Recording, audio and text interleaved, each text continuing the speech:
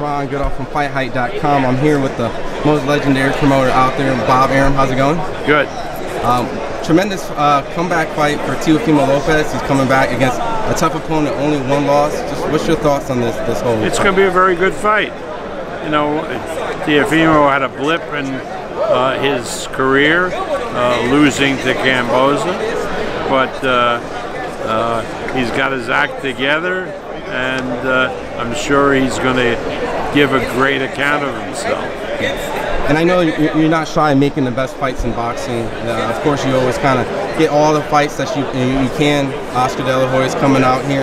Is that even realistic for a Ryan Garcia, or is that just kind of just building some buzz for kind of their fighter? Well, why not? I think that would be a really good fight.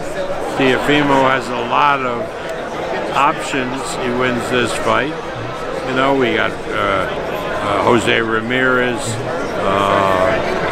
Arnold Barboza, a whole list of guys, and Josh Taylor is fighting Catterall again, but the winner of that fight would be available to fight Teofimo. So again, I'm looking forward to meeting with Oscar and seeing what he has to say. Oh wow, that's great. You know, for the boxing fans, because we know that trying to make the best fights always comes with networks and politics. But it's good to hear that you guys are coming to terms and trying to maybe possibly make that happen. Well, let's see what Oscar has to say, because Oscar and I have a bond together because I promoted most of his fights in his career.